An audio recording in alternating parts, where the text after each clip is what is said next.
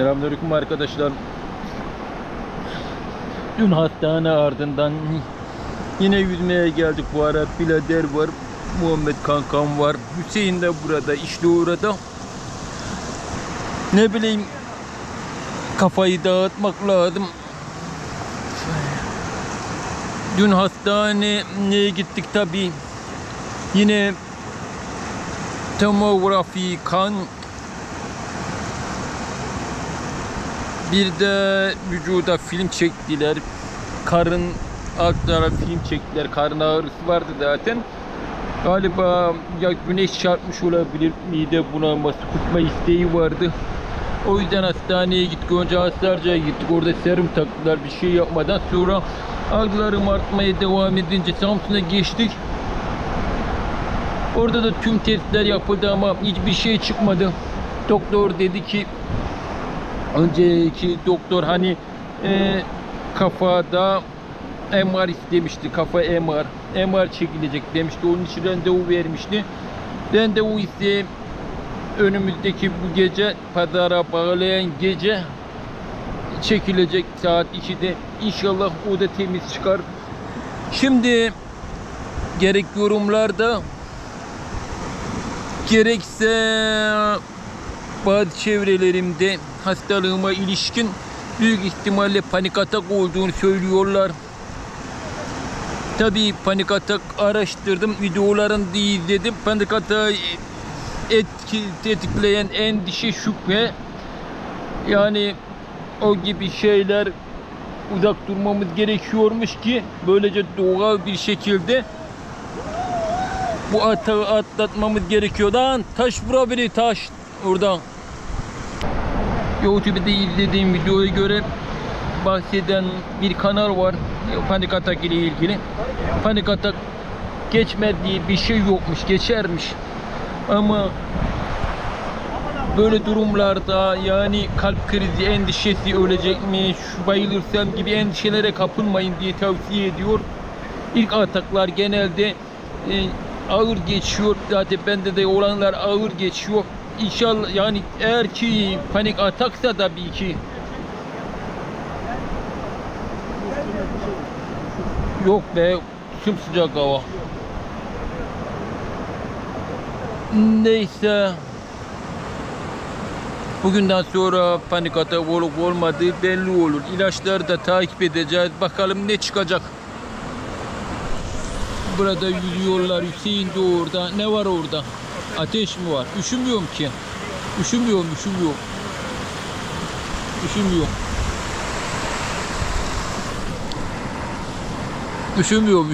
Sen gir suya. Sen hala girmedin mi?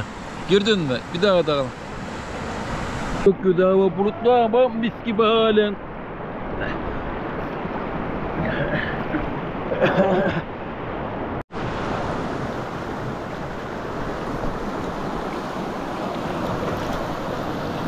Masaj yapıyor.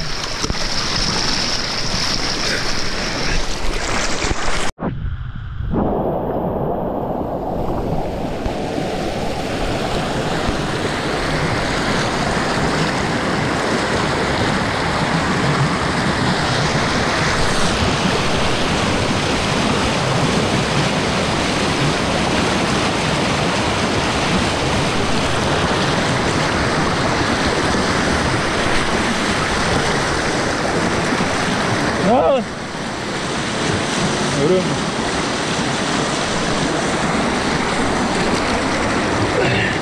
Evet, işte muhteşem bir yer, bakın.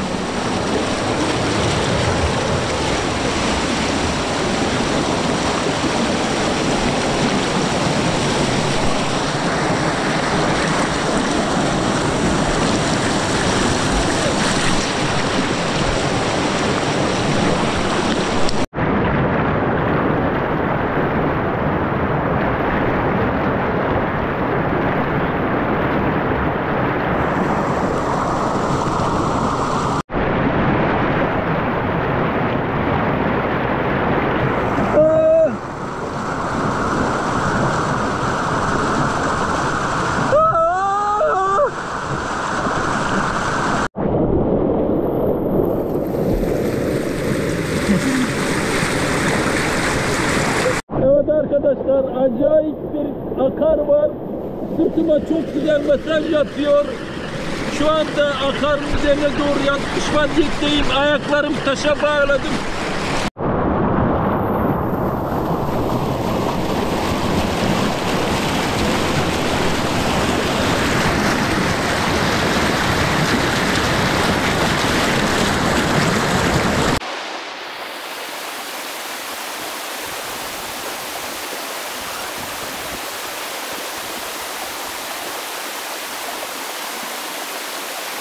Gibi yapmışlar diyelim. Dalga vura vura kızartmış iyice. Neyse, çok güzel.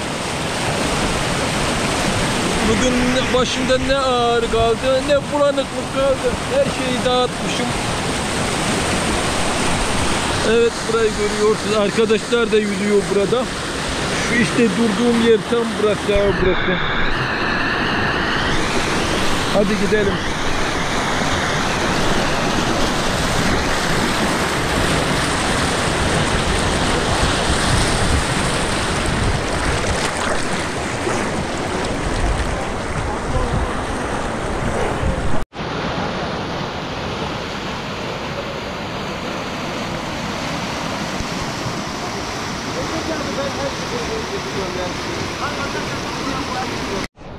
Evet arkadaşlar, bu sene bugün 5. yüzmeyi gerçekleştirdik. Artık streslerden uzak durmaya çalışalım. Köy gibi yerde yaşıyorsun, her şey güzel. Doğa içinde yaşıyorsun, mutlusun. Ama bir de panik atağa yakalanıyorsun. Ama bu panik atakta stresin rolü var mı? Tabii varsa büyük çoğunluğu işyeri oluşturur. Bunlar birikmiş tabii. Tedavisi ise bu, eğer gerçekten panik ataksa hastalığın, bu durumları kafaya takmamak. Yani panik atağa ciddiye almamak. Neyse, hayırlısı olsun artık. Tam göl yoldan 100 metre, 150 metre aşağı doğru, 150 metre, 100 metredir belki de. Şimdi yaya iş yerine gideceğim. Hem mavideler dışarısı. Güzel miydi? Ooo, bacanay. Benim kardeşim. Hüseyin'e bakıyordular. Yemek kokusu nerede? Hüseyin orada, değil mi? Hüseyin'e sorsana, defteri var mı? Defterin var mı lan senin? Defterin var mı? Defterin var mı? Defter. İçerideki bir girer bakarsın. Bayan. Ne diyor? İçerideki bayan diyor. Erkek. Bayan olsa güzel. Çok Seksi, güzel. Hüseyin abi. En iyisi gezmeye gitmek. Bir iki haftalığına. Değil mi? İlk defa yayayım minibüste. İlk defa yayayım ve ilk defa minibüslere biniyorum. Hep arabalarla giderdim. Değişik bir duyguymuş değil mi? Sayın dünyalar, kırmızı yandı. Lütfen Kırmızı. Evet değerli arkadaşlar, bundan sonra işlere devam edeceğiz. Şu anda 3 tane çalışan var. İşleri idare edebiliyorlar mı bakacağız birazdan. Evet arkadaşlar, mısırlar boyumu geçmiş, ulaşmış. Ne güzel ama. Bakmazsan da olur, bakarsan bağ olur. Gerçekten güzel bir sözmüş. Hele şunun şeyine bakın, püskülleri açmış. Fasulyelerde mısırlar sarmaya başlamış. Yer yer çok uzun boylu mısırlar var. Yer yer. Bunlar da ağaca sulanmadı bu tarla. Bakalım ne yapacağız. Hastalık nedeni bahçeye pek gelmemiştim. Burada biber fideleri büyümüyor. Sanırım gübre lazım. Hayvan gübresi gerekebilir. Bakın hala küçücük hala büyümediler. İyi bakamadık demek ki. Toprağı bereketli toprak olmayabilir.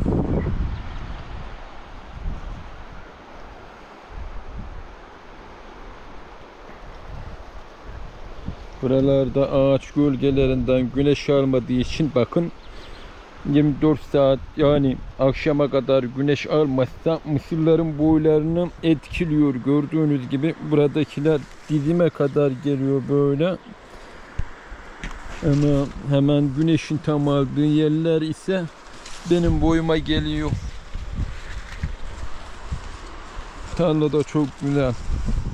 Kendi gıdamızı yetiştirip kendi gıdamızı yemeye çalışacağız. Zaten birçoğunuz da biliyor, marketlerden, şehirlerden genetiği değiştirilmiş gıdalar, yiyecekler filan insanları bozuyor.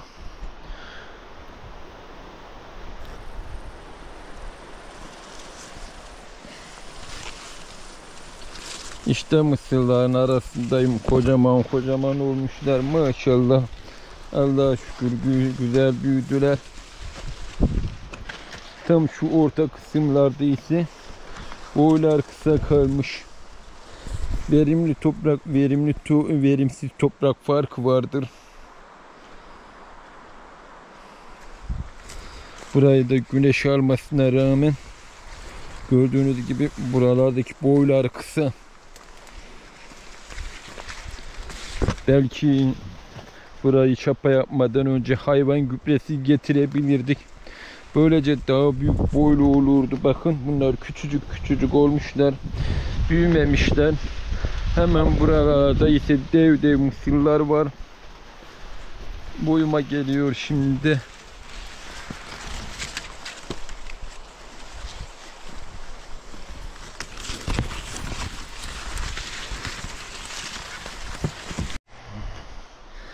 Depresyon hapı ve de sakinleştirici haplar, ilaçlar.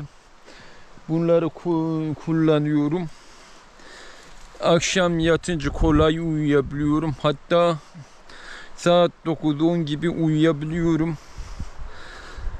Saat yine 8-9 kalkıyorum. Daha erken kalkabiliyorum ama beyni, kafayı iyice dinlendireyim diye saat 9'a kadar uyuyorum, sabah 9'a. Dün de buradaydım tabii, iş yerinde de öğle arası biraz uyudum. Tabii uyumakta zorluk çekmiyorsunuz. İlaçlar uykumu yapıyor yoksa uyku bozukluğunu mu gideriyor onu bilmiyorum. İş yerindeki işleri ise elemanlara bıraktım. 3 kişiler şu anda. Neler yapıyorlar, neler yapabilmiyorlar göreceğiz. İnşallah işleri düzenli bir şekilde sürdürebilirler. Tabii her işi yapamazlar, yapamayacakları işlere ben el atmaya çalışacağım. Şu anda sabah gelen işlerden sonra şu an iş yeri sakin bir ortam var. Böğürtlenler de büyümeye başlamış.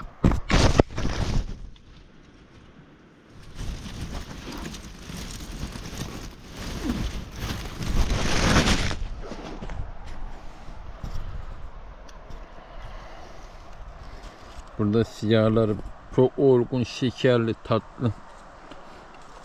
Doğal bitkilerini çocukluğumda çok yemiştim bunlardan. İşte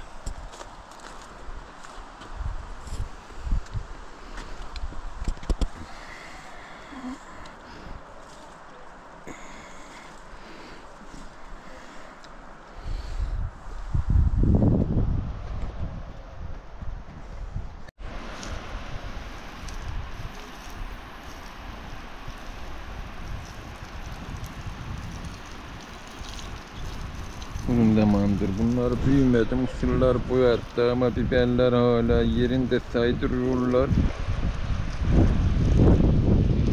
Tabii hayvan gübresi falan atmadık. Bundan da olabilir.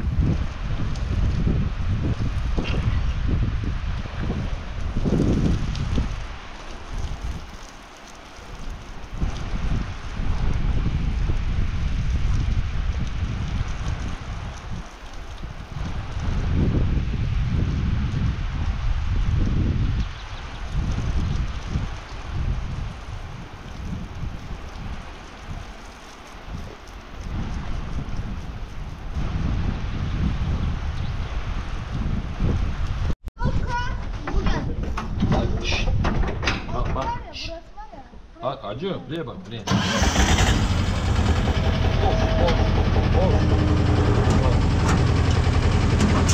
Bak.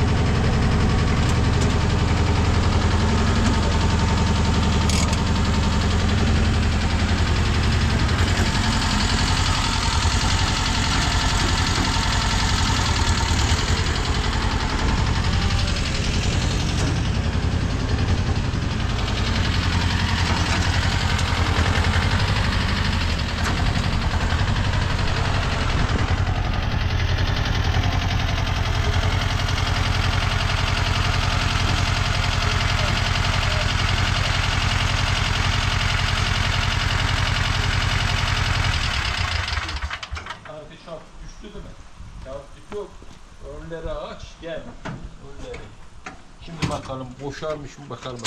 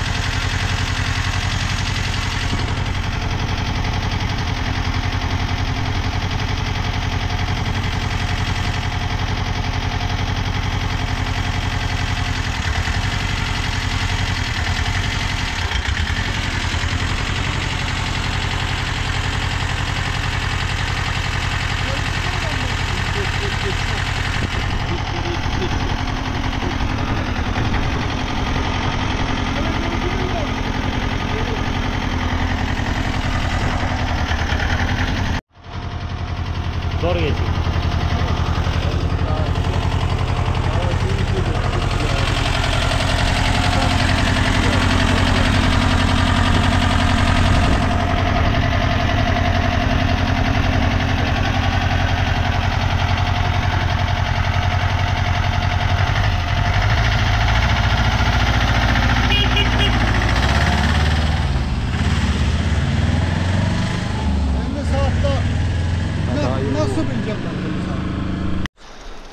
Evet arkadaşlar, bugün yine bahçeyi suluyorum. Hani bayram günü başlayan sağlık durumunun sıkıntıları şimdi yok ama kafada hafiften uyuşma hissi var. Uyuşma hissi şu anda var yani. Sabahlarda bir atak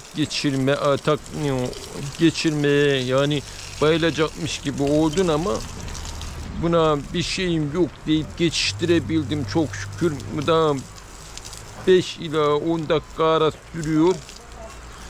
Bugün iş yerine geldim. Hafif geçirmeler oldu ama pek bir şey yok Allah'a şükür.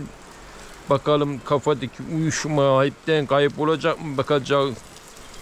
Bu arada gerek sosyal medyada gerekse özelden bazı arkadaşlar destek oluyorlar. Bu durumu yaşamış olanlar destek oluyor, moral veriyorlar. Kendilerine teşekkür ediyorum.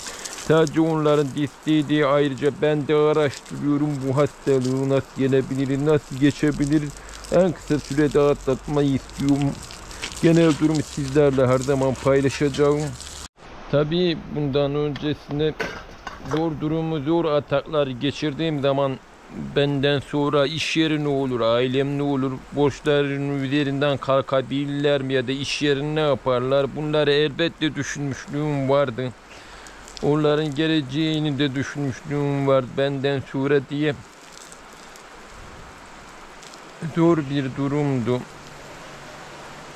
Şimdi ise elemanların iş yerinin büyük bölümünü kendileri görmeye çalışıyorlar. Ben de ara sıra mesela makine satışı falan onlarda ara sıra devreye giriyorum ama bunlar da stresli işler değil. Bunları kaldıracak güçteyim. İnşallah iyileşip tekrar tam bir şekilde full olarak işlerime başlayabilirim.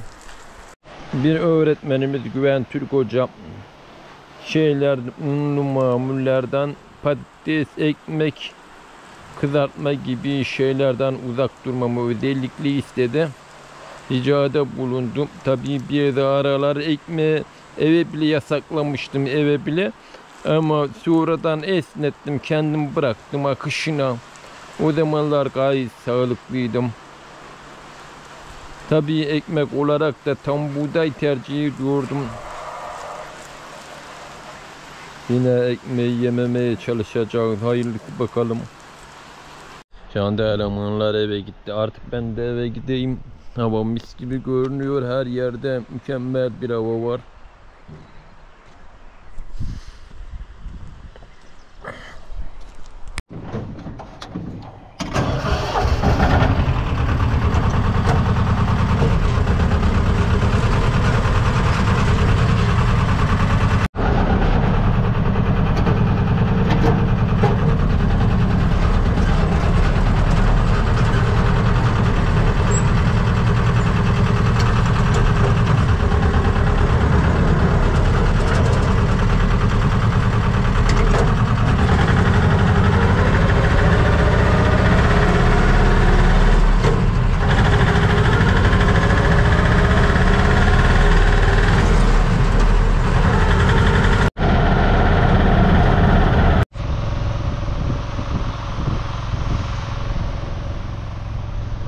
Dakika önce yoğun bir yağmur yağdı. Bu yağmurda mısırları tamamen suladı, Allah'a şükür. Biraz da dükkanı su basmış bir şey.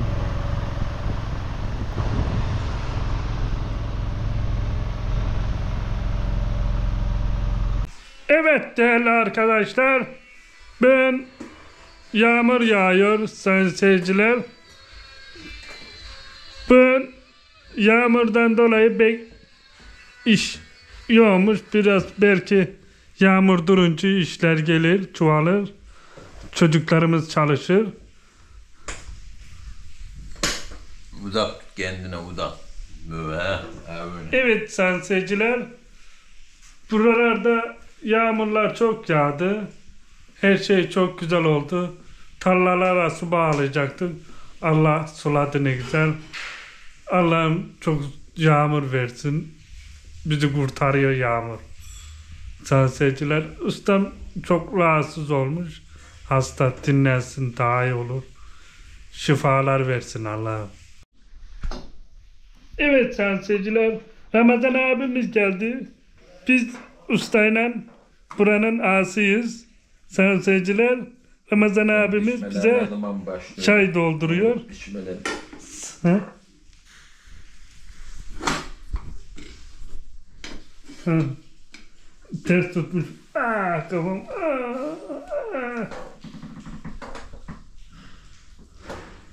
Tamam.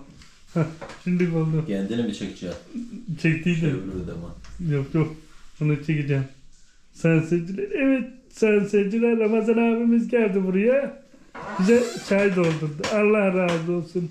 Allah ne muradını ersin Ramazan abinin. Ramazan abi iyi adamdır. Üniversitenin hasıdır. Onu yakında eveceğiz. Toplunan kızını alacağız.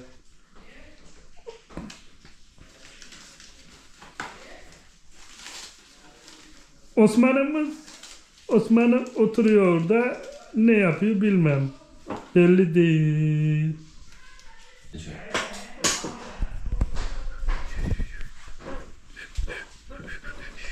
Bak bu resme bak. Evet.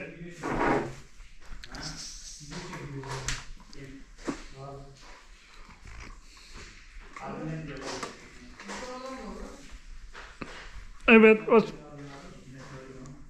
Osman abimiz de aşağıda, bilmiyorum ne yapıyor. İlla Osman abimiz şeye bakıyor demek ki. Manetaya.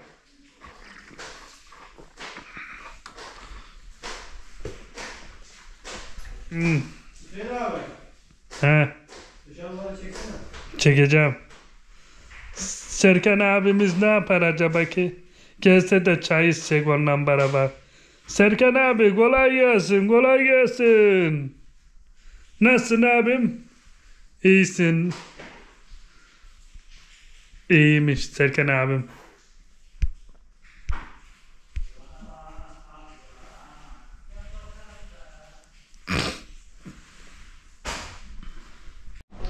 Evet sayın seyirciler. Kendini unutuyorsun. Hı. Tamam. Şimdi kimi çekiyor? Herkesi. Kimi çekiyor? Onları. Şu anda kim çekiyor? Kendimi. Ha tamam. Onu bilmen yetiyor. Hı. Evet yağmur yağmış, çok yağmış buralara.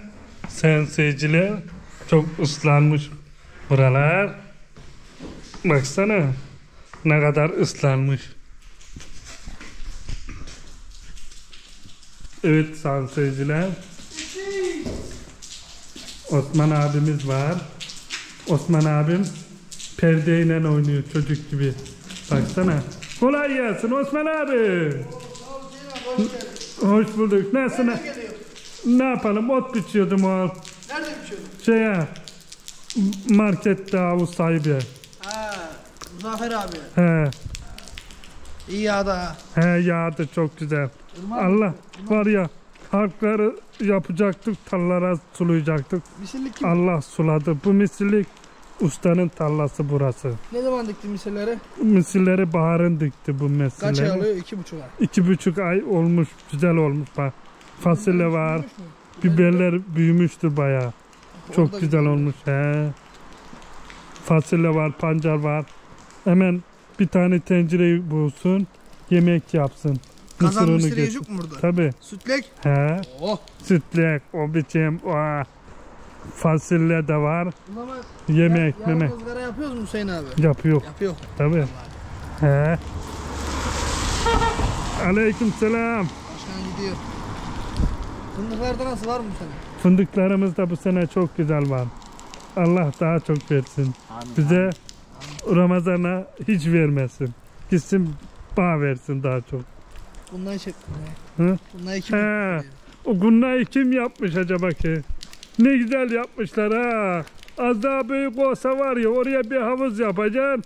Serkan abi de olsa ne güzel cıbıl cıbıl yüzerik orada. Baksana. Kim düşünmüş acaba ki? Kim düşündü oğlum? Ramazan düşündü. Ben. He? Ramazan yaptı. Bunu. Hem de hayvanlar su içiyor oradan. Lan İnekler. malların duasını alacaksın ha, var ya. Senin Hem de arabayı yıkıyor. he, o duayla sen cennete gideceksin. Gerçekten. Allah bilir. He? Gideceksin var ya. Yolları biçtim olmuş mu? He? Dikenleri biçtim. Dikenler yola geliyordu olmuş mu? Olmuş, çok güzel olmuş. Allah'a şükür. Baksana. Bayağı genişmiş ama ha. Suyumuz da güzel akıyor. Su iç, git de su iç. Baksana.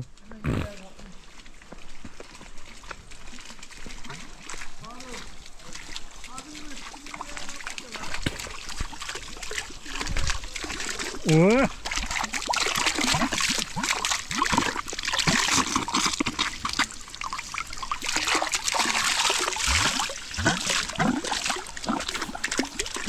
Ne güzel olmuş ama ha.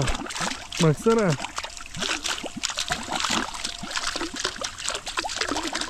Aha bura havuz olacak, burada yüzülür ha.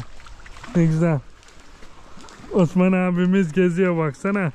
El arkasında sanki köy nasıl o anası satıyor. Allah. He? Çekiyorum zaten. Usta patlatılan mı gelmiş sabahına? Niye onların arabası aşağıdan geliyordu? Burası aşağı çıkıyormuş markete. Markete mi? Market burada var ya. Yok, ekmek almaya gitmiş fırından. Niye burada yok muymuş ekmek? Fırından almak istedim. He? Fırından almak istedim. Niye burada taze ekmek geldi fırından? Müşteriler niye gelmiyor Hüseyin abi? Müşteriler daha cana ot motorunu bozmadı ki. Bozacaktı. Bozunca gelecekler. Tabi Ondan sonra parayı çoğalacak. tabi. İpte yatıyor köpek. He. Az geri salayım da ıslanma.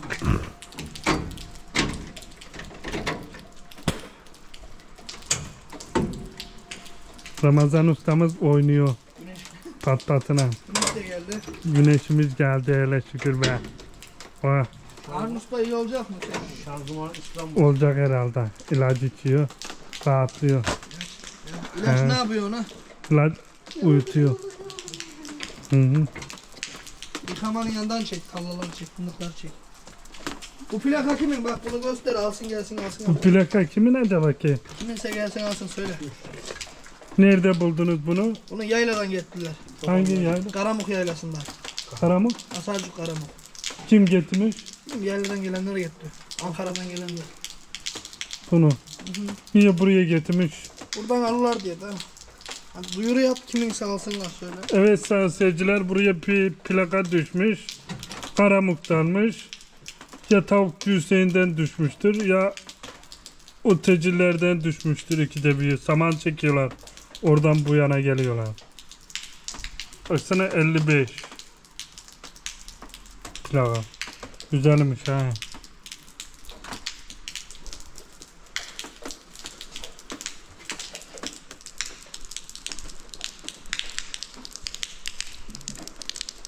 Köpek neyi bekliyor Hüseyin abi? Köpek bilmiyorum ki, kancık köpek bekliyor. Buldun mu küçük köpeğini o? Şu köpeği buldum. Ölmüş. Nerede? Kazım Emre'nin evinin altında ölmüş. He. Biri vurmuştur onu. Yok. Köpek bulmuş. Kangal köpekleri. Büyük köpekler bulmuş. He, bizim oralardaydı. Onlar oralara gitmişti. Biz gördüydük. Saman getirirken caminin yanındaydılar. O köpekler vurmak lazım o. Elmalar olmuş bak. He. Acı elma ama bizim değirmenin yanında fındıklığımız da var. Güzel armut var. Güzel de oluyor. Yumuşak armut. He. Dışarı mut değil de. Yumuşak armut. Taze oluyor. Çok güzel oluyor onda. Onu Sen- suyuna oyuyorsun. He. Suda güzel oluyor. Kargının suyunda soğuk. He. Tabii. Sen geçip giderken al ondan ye, taze taze. Sağ ol. Çok güzel olur. Sağ ol. Teşekkür ederim. Gel Faruk ile de bakalım. Bakalım ne yapıyorlar. Değil mi? Faruk abimiz oturuyor orada. Şimdik. Ramazan terlik giymiş. Ayaklarım yara oldu. He. Faruk abimiz ne yapıyor onu? Tamir yapıyor. Koltuğu söküyor. Koltuğu mu? Yok, civatası ka. Koltuğu söküyor herhalde. İyi rahat gitsin diye. He, koltuksuz gidecek herhalde. Örtlenleri çek. Örtlenler olmuş. Örtlenler tam olmamış ki. Olmuş olmuş. He. Olmamış ki tam. Börtlenler olmaya yanaşmış.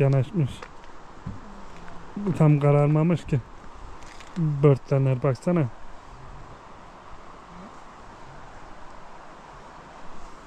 Az daha kararması lazım. Güzel olmuş.